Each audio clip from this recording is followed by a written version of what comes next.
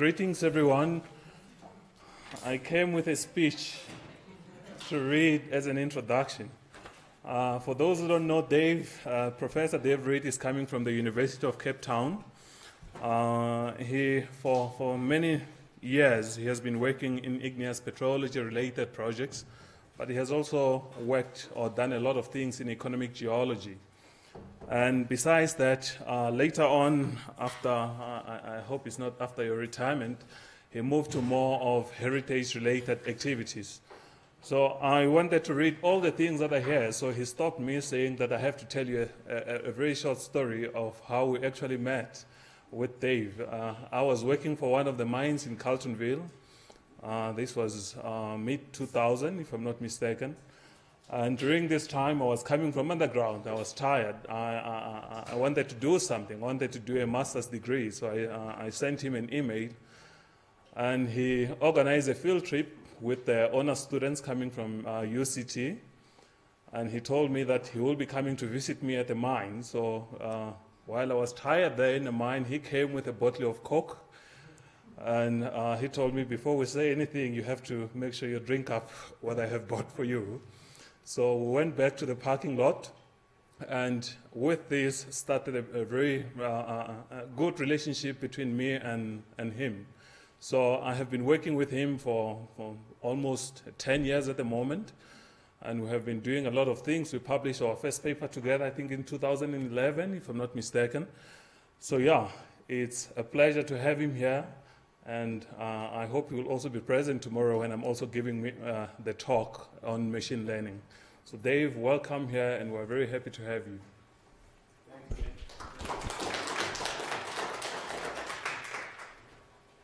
Okay, lights, camera, action. Okay.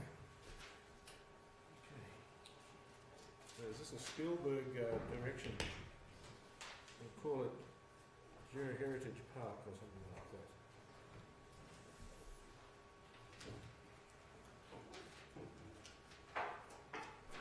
that. Okay. Well, hopefully the lights are sufficiently low and you'll be able to see the sort of subscript there. Also, there's a variety of ways that you can spell and pronounce Dessicate. And if I say Decicate throughout, just forgive me, all right? There's 2 C's and 1 S, like desiccator. I'm sure we all know the desiccator.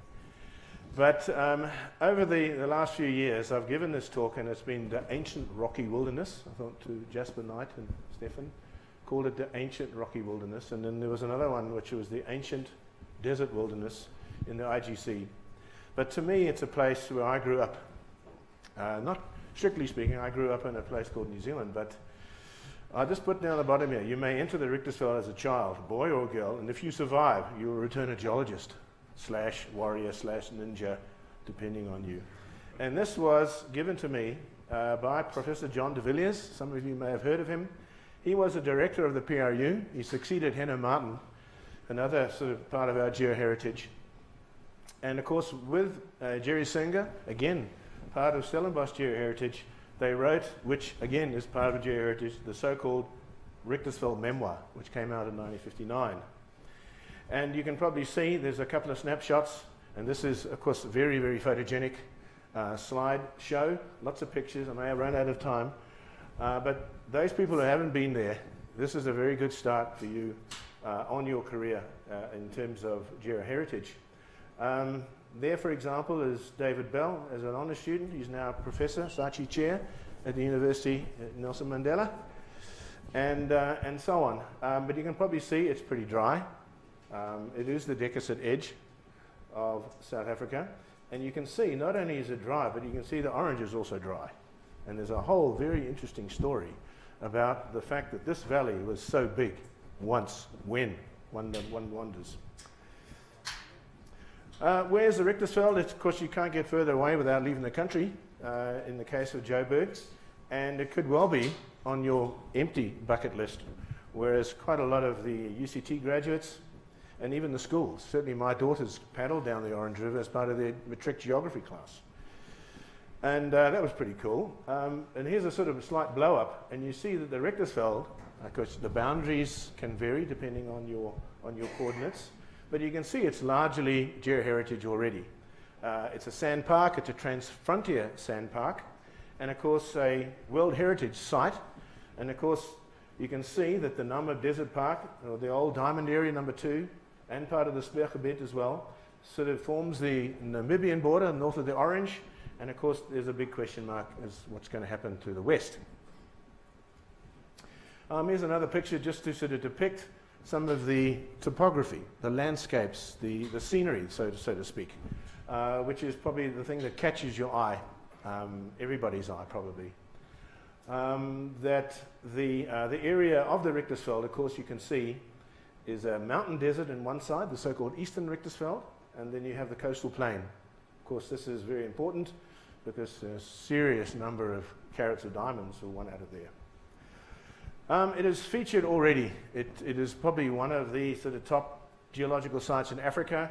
This is the cover to the book that came out at the IGC. There was a chapter on the Richtersveld I wrote there. It also figured prominently when 2 geography professors from Wits, Stefan and Jasper, co-edited Landscapes and Landforms of South Africa. And it sort of got me into landscape development, geomorphology, evolutionary geomorphology, and all sorts of things like that. And then the great debate. I thought the Wits debate was pretty cool, but the great debate about the origin and the age of the escarpment and the advent of new thermochronology. I mean, Grant, you've got to do thermochronology.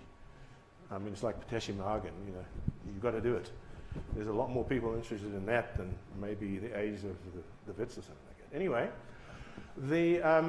this book by Stefan and Jasper had the who's who, if I could call rocks who, but the Richtersveld figured prominently there, and I'm sure some of you have got this book already. If not, this is a very good start.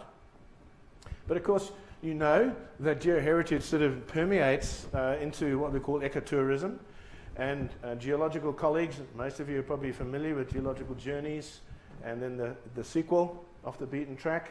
And of course here, after a couple of conversations with Nick over a few wines, he said, you know, the Richtersveld really didn't, there's no highways there. That's a good start because, you know, basically you can't drive there easily. But he certainly added the Richtersveld dramatically in the second edition. Most recently, and I want to plug this book, I mean, John is another retired colleague from UCT, and he very kindly gave me a copy of his book. So this is an official book launch for this, which is basically Geoheritage of the Cape, which some of the students, I know some of my UCT students are here, they remember them in the first year geology guidebook, which basically is turned into a beautiful colour version of this. But what is geoheritage, what is cultural heritage, what is heritage sites, and so on? I've just decided to sort of tune in on some of the wording, particularly the World Heritage Site, which is south of the sand park. It's all about bugs and flowers and other things like that, but of course we can put the geological overlay on that. And also, 2,000-year-old transhumance pastoral livelihood. You know that has to be Jasper. So basically, this is all about the cultural landscape, which, as you know, most geologists don't have people in their photographs, and I'm no exception to that. But obviously we have to ultimately be aware of the fact that there are people out there and they have a profound influence not only on myself but also on the geology. Geoheritage, now what is so special? And again, you'll probably see later I'll be giving this talk to all sorts of retirement homes, schools, outreach projects, BOTSOC, the Cape Natural History, I mean John Rogers is doing all of those ones, and so on. But certainly at the other level, when you have government departments and so on, and people with real money, why do we actually need to have a sand park? Why do we need to have a geological overlay and so on and so on? So what is in the Richtersveld that makes it unique? Just like you had to justify the heritage route, which is a spectacular road from Swaziland to Barberton. Clap, clap, clap. So near Proterozoic snowball earth, the Cryogenian Caicus Formation is there. It's the only place in this country where we do have the Cryogenian. In that type of environment, the Cambrian Precambrian boundary is another cool place. So we don't have the PT boundary near Pier, but you know, we can't have everything. Then, of course, it shows ongoing geological processes, so it becomes more of an instructional and a sense of wonder and a sense of discovery. Has a rifted margin, it's an arid, great escarpment coastal plain, and we'll touch sides of that, both photogenically and analytically. And of course, big bucks, although as people can argue, maybe the locals and the heritage associated with the big bucks really never got there. But it is a world-class diamond deposit. Natural beauty. Now again, hopefully I'm in sort of geology anonymous here, where we all go out there and we just don't appreciate. We just don't, oh, well, there's the fold and thrust belt, and therefore the sort of, and the PT boundary. Shut the F up and just appreciate the view. That's us. So natural beauty, certainly a lot of people sort of come and do geology because of the, being on a holiday or something, they saw something, wow, Fish River Canyon, cool. Drakensberg, cool, let's go and do a course. And of course it has, as I said, Transfrontier, World Heritage Site, geotourism, big deal. And we should engage more in the geotourism industry, and I know a lot of colleagues of mine have actually become geotour guides, both in person as well as generating books like Nick Norman. And of course, it is a place that has been historical for natural resources, diamonds, renewable energy maybe, solar power, those things that are starting up in the desert. And of course, it's a great place to teach geology, as all the students I've taken. But for me, it's not necessarily just those things in the first list. It's all about one's own personal history. All of us have a personal history. All of us have a story to tell. I'm sure some of you remember when you had to stand up with a beer in your hand and said, I did geology because, and so on. And the highlight of this thing, non-academic and academic. And it's all about the people that affected my life. And I met John de Villiers, Jerry Singer, and von Parkstrom, and they basically said, good luck. And you saw that first slide. If you don't come back with a Land Rover in one piece, don't come back. Of course, we know that it's a place where we can understand the difference between stamp collecting and real science, causal and historical. And then, of course, student field trips. I mean, you always take your kids to Barberton and they come back totally beneficiated. Conference field excursions. I've taken lots of people around the world there. And didactic romantic. I remember one of my students, she came in through the BA door, but she didn't have enough matric points to go in science. And she did a BA in English literature in the first year. She did geology as an extra. It's not you, Pia, someone else. But she did a course called Romance to Realism. And of course, most of us probably think this is a bad thing for girls to experience. No, it is two types of literary genre. Whereas we are didactic. We explain all the geology and we talk about fold and thrust belts. And then the romantics tell us to shut up and just appreciate it. And we know that our geoheritage could be sort of outward as well as inward. And so certainly the romantic aspect of geology is quite important in order to attract others and to justify our sort of 24/7 experience. This one sort of is where the term Dessicate came from. This is Cosmos, based on Odyssey, with Neil deGrasse Tyson. He was running a timeline. If you look at this, there's way back.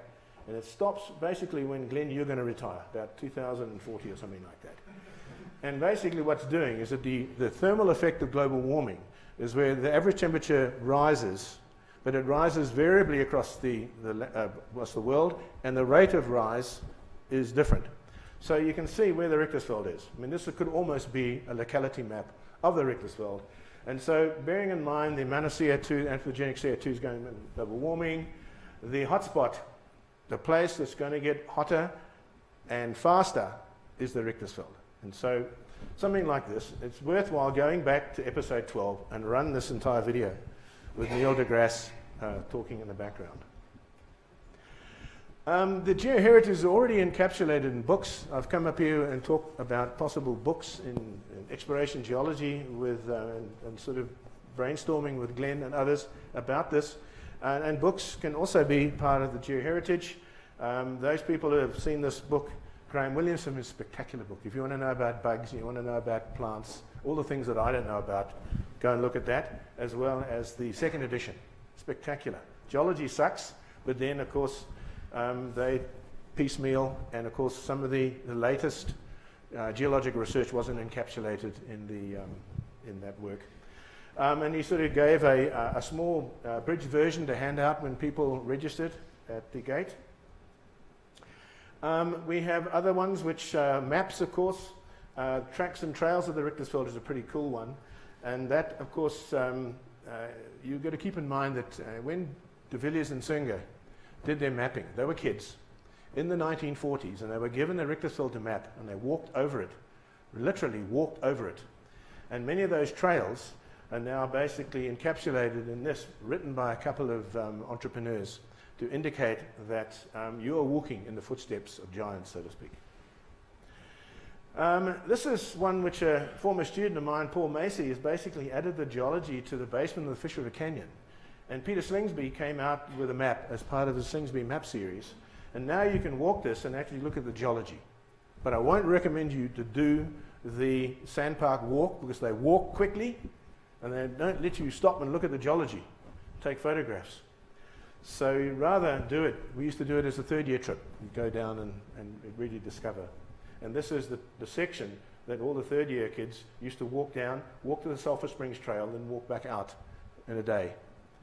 And they came back. It's definitely geologists. And of course, my geoheritage is basically this book, my copy, special copy of the geology of the Richtersveld, £1, 15 shillings and sixpence. The map was something like £1, 3 and fourpence, and something like that. And the most amazing thing about it is that it was published by the government printer on beautiful parchmentized paper. And of course, that was very, very cheap paper for the Michaelis Art School. And they bought all the copies of the Richtersveld memoir, turned them over in their drawers, and used them as back for painting classes. And when I went there, what are you doing with my maps? Anyway. I'm also pushing the summer school next year. John, Nick Norman, and I, and Sharad, because Sharad has to be part of this, are giving a series of talks as part of summer school. And of course, this is a little bit of a sort of update and a dry run on the talk I'll be giving there. Anyway, just to sort of look back in the past, I mean, this is mainly for Sharad's benefit, because he does like unearthing old documents and showing what they did 100 years ago or more. And this was the frontispiece of that, and it's the sort of thing, you want to go back there, to go to the same place. But I also like to punt some of the people. I mean, John and Jerry didn't do it alone. And a lot of his support staff were from Avambaland. You think of Avambaland as like a jungle compared to the Richtersveld. But without them, I don't think they would have done any geology. Especially this guy here, who's got a 18-pound sledgehammer. And this is the Fieldstrift granite, which I did my PhD on. And you certainly needed that sledgehammer. Here's a picture, again, his tracker and his companion was a part Nama from the cultural landscape around the corner in the southeastern Richtersveld. And without him, certainly John would never have come out alive. And they walked over these incredible spiky mountains. These sort of mountains does indicate that I was born and bred in New Zealand, where the landscape scale is like this, a very short length scale and a very short time scale. Okay? When I came to the other end of the earth, so to speak, of course, your length scales are sort of, there's a karoo. Sorry, Pierre, the karoo is just like that. Nothing. Sorry. But anyway, and the time scale was billions of years. So, except for places like the Barberton, but certainly the Richtersveld, where you seem to have a New Zealand length scale, but it has an African time scale. Because as you will see, these mountains were here 100 million years ago, and they've been like that for the last 100 million years. This river has done hardly anything to that landscape. So that's obviously something which is going to figure prominently in the geoheritage. The closest I could get to where John went was simply coming down in a canoe. And there's a picture that's in the Richtersveld memoirs. He took, incidentally, his entire photo collection, all his rolls of film that he took with a Leica Praktica 35mm camera is still in the archives in the library at UCT. And so I took this picture out from that and got a digital copy. And then this is the original. So I can say between that and that, there's very little exhumation. And you know that already. Well, anyway, what is so important about the geological history and so on? Well, I innocently went into this, okay, the landscapes of South Africa. It's part of the Great Escarpment. And I wrote my first draft, and it got absolutely decimated by Mike DeWitt and an unknown reviewer, which could have been Spike McCarthy or could have been his encapsulation.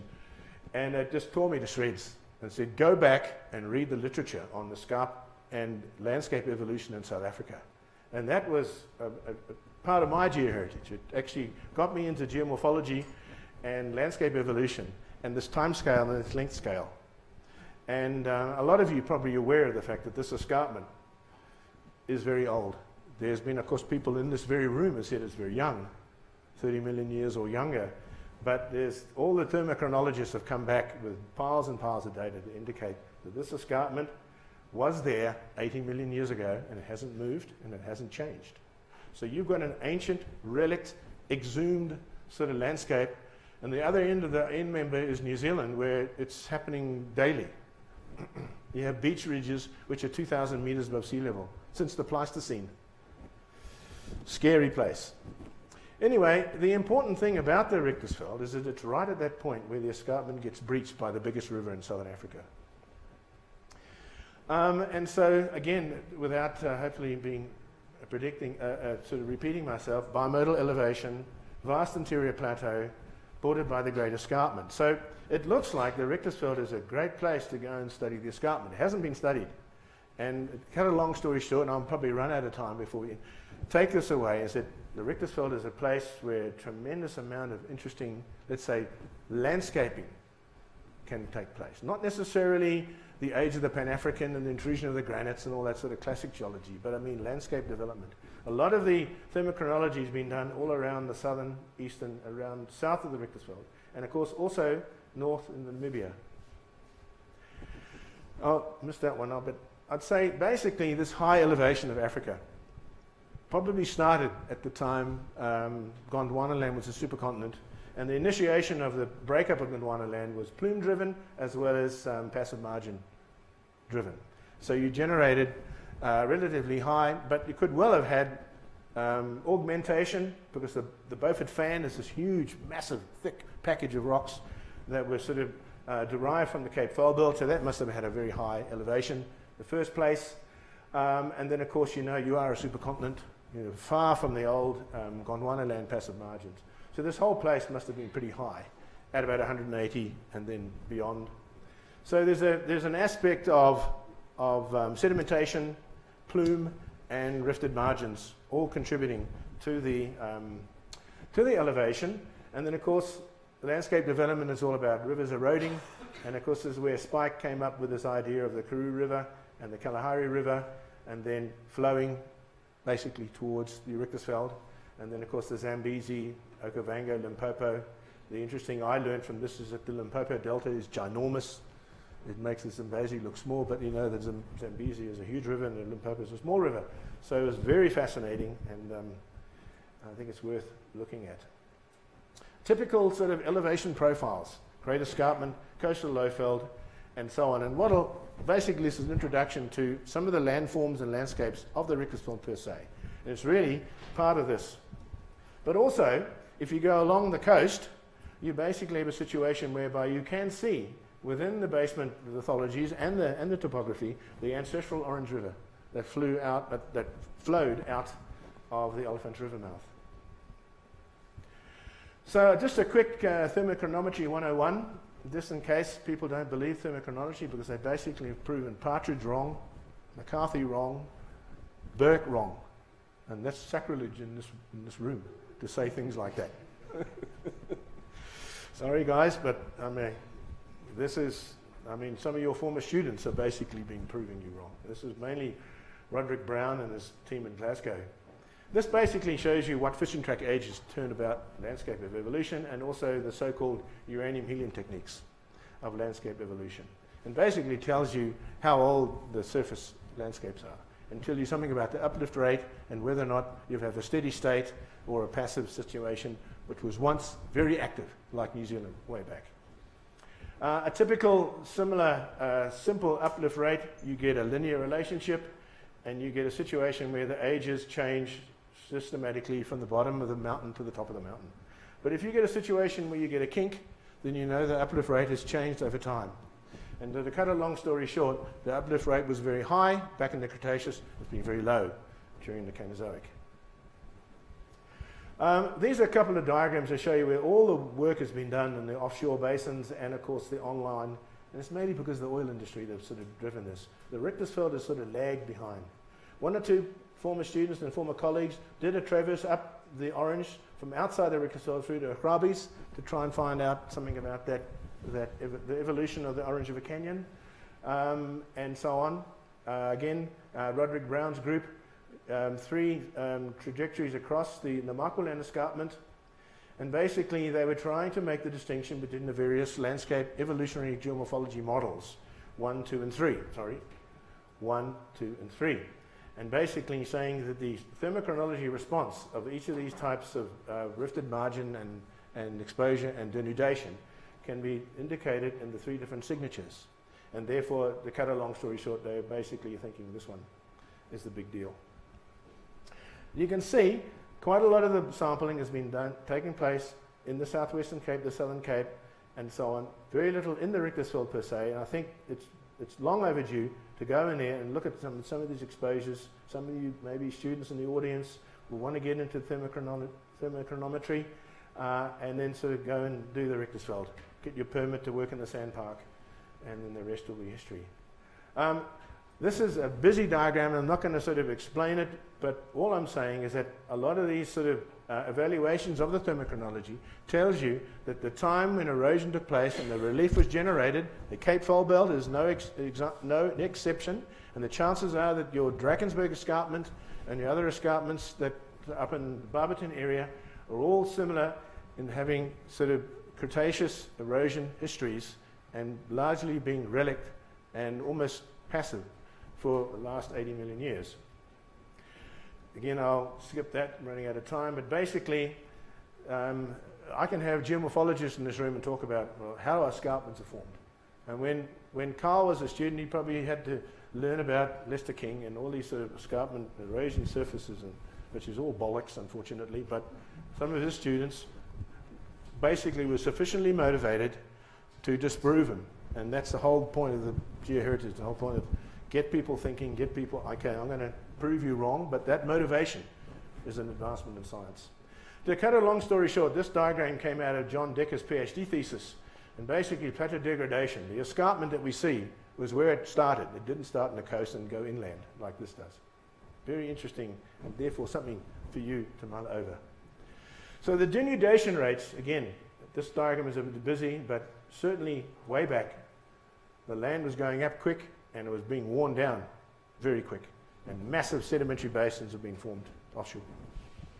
So that's basically the sort of bottom line here, this high in Cretaceous, low in Tertiary, particularly in the West Coast.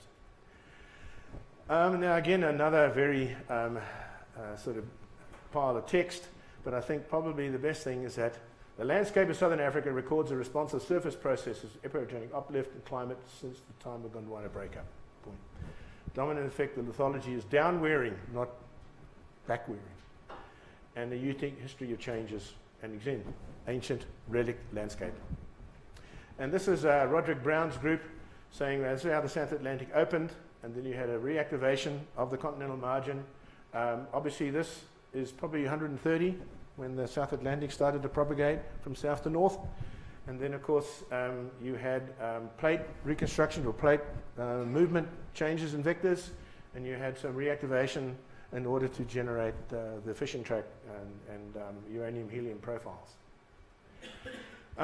Anyway, our closest approach to bedrock geology is shown here.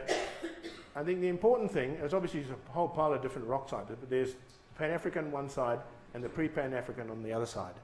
And the important thing is that the landscape is controlled, obviously by that tectonic uplift and so on and so on, but then lithological features were controlling how high the mountain was, how big the mountain was, and how short-lived or long-lived the mountain was.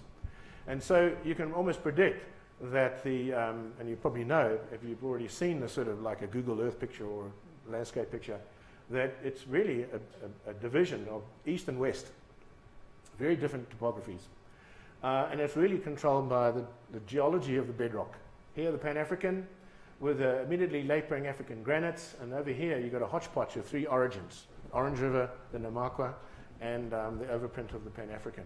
So these are all ancient rocks. These are all relatively younger rocks, and it's shown in this type of history.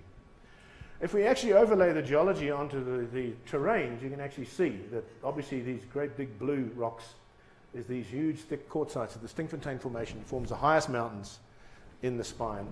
But the interesting thing about it's not just a simple step. It's an extremely sort of irregular stepwise escarpment. And interestingly, because of the orange is actually back wall the escarpment, so there's escarpment on both sides. So you don't actually have an interior plateau. You basically have a back-facing escarpment, a retro-escarpment, exhumed escarpment, and of course a fore escarpment. And so when I tried to emulate a geomorphologist, I decided to try and subdivide the landscape into various terrains. Orange River Valley itself, and of course a lot of people ask me, why is there a big bend in the Orange River? Okay, you got another hour? No, okay.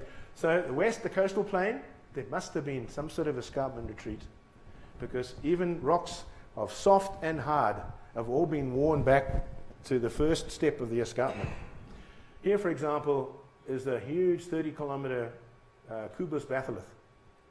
Half of it has been worn out, and so you have the ancient sea cliffs sort of, and this rock is very hard. So you've had to have a situation whereby you had the escarpment, certainly a component retreating. Over here, you've got a lot of metasediments, which are very fissile. They're schists, and they're carbonates, and they're quite soft.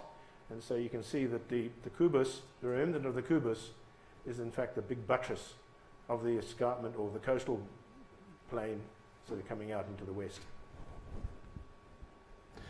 And so what I did was try to put together a series of digital elevation profiles and then sort of look at the coastal plain.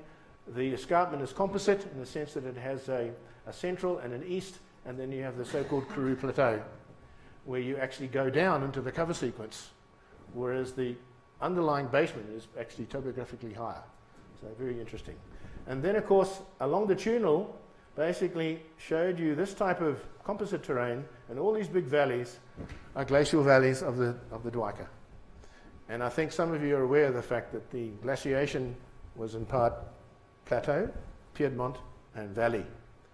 And all those basal valleys is where the ancestral rivers of the Orange flowed and was basically bent because of some of the glacial landscapes.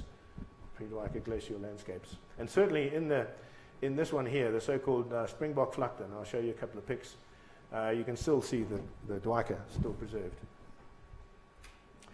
Okay, and the rest of this is photographs. Here's a picture in 1974 when I started my PhD. The Orange River flooded its banks. It's one of the highest floods in living memory. To the right, you've got, if anybody's actually crossed that border, you know that the river is a little thin thing normally. The river actually went right over this bridge, flooded everything, even the cop shop and the hotel. But you notice that the interesting thing about this is that this is Dwika, and this is Nama. This is an ancient glacial valley. It goes north-south, the orange comes in and immediately turns right angles to follow its old ancestral glacial valley.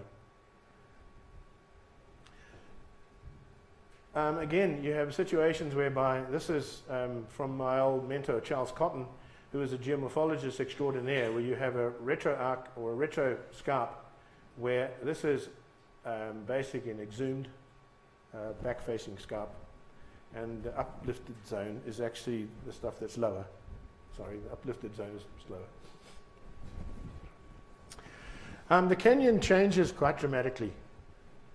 Based on lithologies. These are sort of young granites, and this was in the actual IGC calendar of 2016. And you note also that the river is actually quite small. It doesn't occupy the entire bed. Probably a better picture is this one here. Here you've got the bedrock, and here's those little orangey Karoo valleys, Dwika valleys, and the big Piedmont, which is now the Alsenkeer table grape plantation. And you see, you come out of the of what we call the eastern composite terrain and the landscapes, sort of hard rocks, and you go into the and basically as the river flows over the Karoo, it probably reminds you of what these rivers looked like back when the Karoo was covering the whole supercontinent. Here's, to me, the best example of a starved river system. This is the Shambok Gorge. Some people have drowned down here, unfortunately, and sort of gone on canoes and things like that. But it's very seldom that this river is ever full for any length of time. And so one argues that, I mean, back in the Cretaceous, this river was moving with sort of levels much higher. Right at the sort of micro-landscape scale, you get these incredible straths. And these straths were important to the alluvial diamond people. And I recall Jens Jacobs, who was chief geologist at CDM, flew a microlight with a camera right down doing his PhD. Now everybody does it with drones. So this is the effect of runoff. This is a starved river system. This whole river was actually obviously cut by a much larger, higher runoff.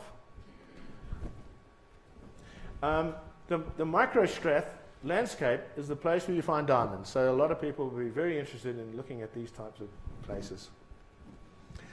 The bedrock structure, here's a couple of former students, and basically they're canoeing down a river in February. And you can see these dikes. These are dikes that are going north-south. This river's going east-west. Right at that point, the river turns at right angles and runs along the structure. So glacial valleys and basement structure is basically the simple answer to why you've got that huge deviation in the Orange River. The lithologies vary quite dramatically. You've got young granites intruding volcanics, and these are basically teaching places where you said, wow, you want to see a granite contact in 3D? There it is. Here you've got a situation where we're sitting on the top of Tatersberg looking east, and you can see this is Pan-African granites, and you've got the Karoo sitting about 1,000 meters below you. Here you've got three terrains. You've got granite, you've got deformed granites, and you've got quartzite. So you would actually subdivide these terrains. The nice thing about the Orange River, it cuts through a lot of these ancient terrains, and you can see the geology in 3D. And this is waiting for someone to go and do a PhD. You can't drive there. You either have to swim or fly or paddle. And you can walk, and this will be your domain. You'll certainly come out a ninja after this if you survive. And you can see the ancient rocks, the Orange River group, which are isoclinally folded. They make the Cape Fold Belt look simple, I think. And so, again, you've got these spectacular instructive exposures. The orogeny, the ancient orogeny, is basically showing mountains. Now, these are 2 billion-year-old rocks.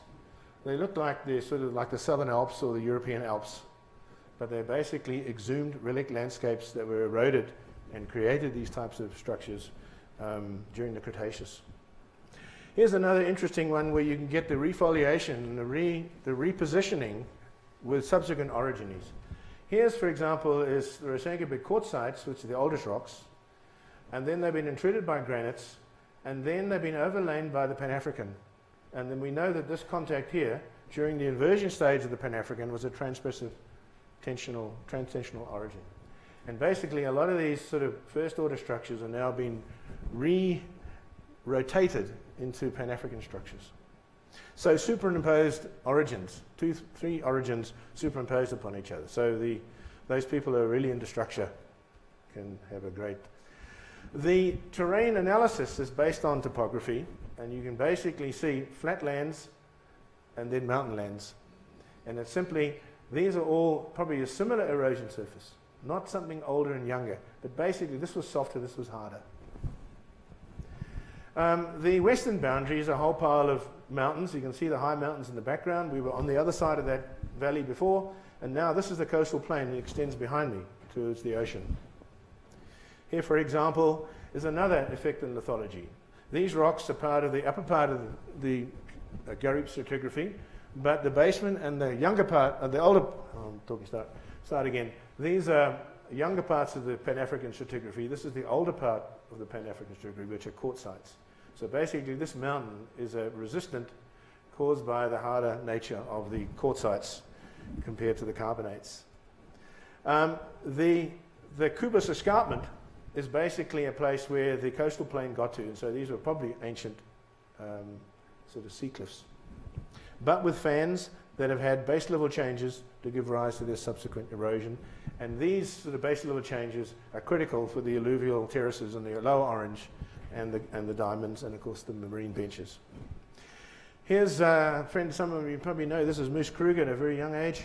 He's sitting on the top of Kubis, and we can see the Atlantic Ocean in the distance. And this is the edge of the escarpment in the Richtersveld, looking out to the western coastal plain. This is from the coastal plain looking back up to the top of Kubis, and this granite barrier. All this is granite, but this is a cliff that's actually planed off half of the granite pluton. So you've got to argue that there must have been some serious escarpment retreat and quite strong erosion during that time. The reactivation, the base levels, and the timing of the marine terraces and the alluvial terraces are all linked to this fan degradation, and again would be very interesting to study. We're now at Aronimund, looking back to the western margin of the coastal plain, and we know the Orange River goes out to Aronimund behind me, and of course in that area you have these spectacular exposures of the ancestral orange and all the diamonds in the sort of various parts of the Strath. We have the chance back in the day when it was active to go in. You can see these potholes in the ancestral orange, and these are the glory holes for the high carat and the high value diamonds. And of course this was, all your pockets were emptied when you left this place. Someone can do 5 PhDs just on the Orange River mouth. This is a Ramsar site because of the back barrier beach lagoon. This is during a normal day. The Ramsar site, of course, has its own interesting combination of brackish water, seawater, and of course this is sea wash. Waves brush over and go and mix with the river waters, and all sorts of interesting ecological things there. But on occasion you get the 100-year flood where the orange just sort of disregards everything. This part, I think this is in 1974, the water went straight over the top of the Gurrit Dam. It took away the Coffer Dam of the Piquet Larue. It washed away all the rivers at Uppington. It washed everything down. The Oppenheimer Bridge was covered with water, and the whole sort of barrier beach was washed away. Normal river is about here somewhere. This is 1974 Aronimund. It was a riverside town. Because, you know, Aronimund is way in the middle of the desert. Of course, part of the geoheritage, of course, is the mining activity. It's a bone of contention with some people. The money didn't actually go to the people that should have got it. A lot of this is now needs to be rehabilitated and so on. But certainly the diamond mining is now almost becoming history, and it should be sort of kept current. The honour students of the day had the chance to go into these basal marine gravels right down to the bedrock and look for the trap sites, so these kids could actually go in, see the bedrock. And the nice thing about this Aronimund formation, which is the latest part of the Gurrit, is that they have this fissile nature and generates a serious number of trap sites, structurally controlled and surface controlled. So the so-called geoheritage story is so far successful, but there's a significant chunk of the Richtersveld which is privately owned or state, parastatal, in limbo. There's a variety of funny trusts and so on.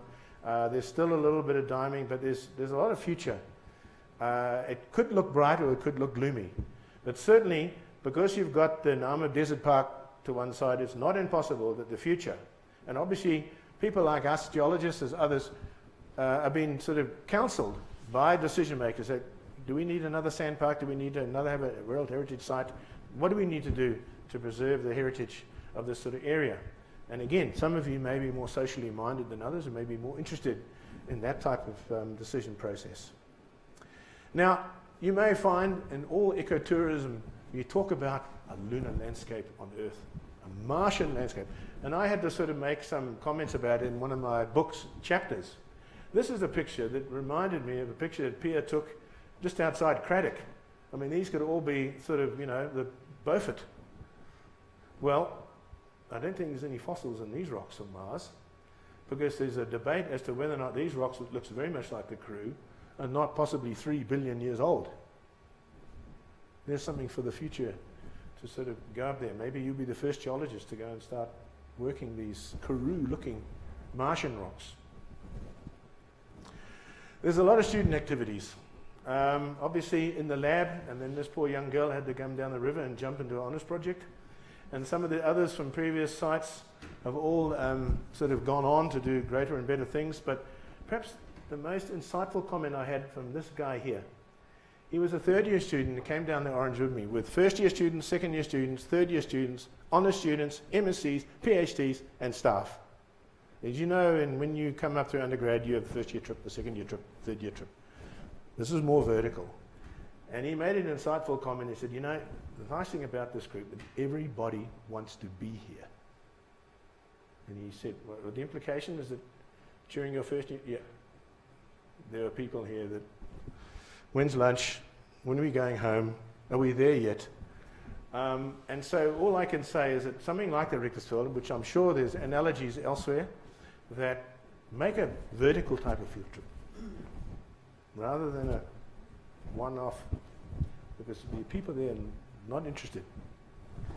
So anyway, there's so many questions and so few answers, but I'll get by with a little help from my friends. Thanks very much.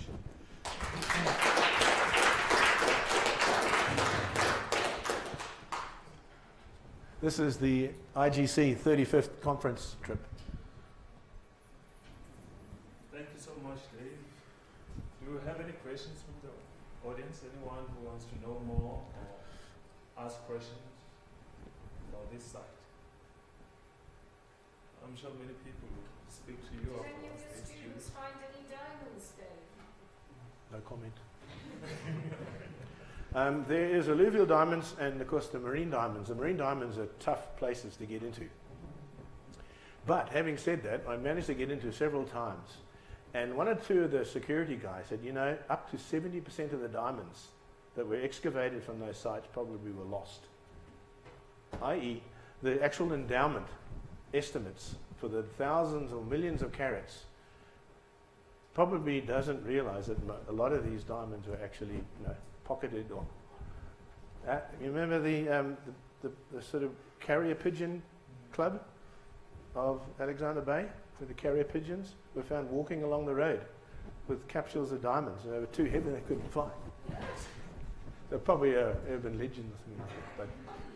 But certainly at the alluvial, the so-called 7 pillars diamond, there's another story about 7 pillars of wisdom. But anyway, a very erudite young man started a diamond prospecting mine in the alluvial gravels in the Richtersveld. And that entire processing plant is more or less frozen, sort of a relic, just like the landscape, because basically it's such a harsh environment to do your mining that everything was carted in and this left there. So there's the Sortex, there's the heavy minerals, there's the grizzlies, the whole thing is all more or less there. And they have the concentrates, and who knows whether or not we found any diamonds. Yes. Yeah, I was just wondering, in terms of going there for tourism or for fieldwork, what is access like? Obviously, the part of it is a sand part, but south of that is a sort of cultural area. Can you just access that very easily, or was it difficult to get into? Well, I mean, the politically correct answer, you must go through the gate, but I mean, it's like those classic gates where there's a gate and there's no fence. So you can do this, you can walk, you know. But I mean, the gate is where, and it's meant to be a local community administered. So the Stinkfontein, Lekkersing, and all these places where the what we call the remaining vestiges of the ancient San peoples are basically trying to sort of, you know, be entrepreneurs and say, look, if you want to come and visit this place, please pay at the gate, please keep on the roads, and then utilize local people for the purposes of guides, and don't shoot anything, don't, you know, leave rubbish, and so on and so on. So in that respect, it is pretty laid back, but certainly is controlled. Whereas the sand park, they don't have a fence per se, but there are rangers out there that will take you apart if you basically go off the road. But the west is a little bit, apart from the diamond belt, which is still a little bit sort of ring-fenced. A lot of that is what we call cultural pastoral land. And again, you just use your own internal, do not drive off the road and do not sort of deface the environment. Ask people if you want to take a sample and a fossil, go through the channels.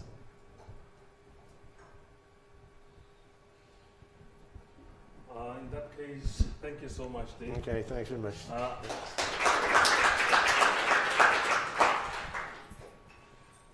just want to show you one thing. We have our usual Thursday Geotalk tomorrow.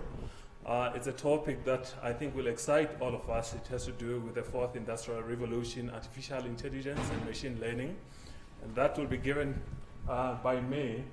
And we also have more talks that will be coming. But for tomorrow, I'll be happy if all of you can make it, because I'm going to make sure that it's quite exciting and you also leave with something that can help you formulate your own projects. Thank you. Okay.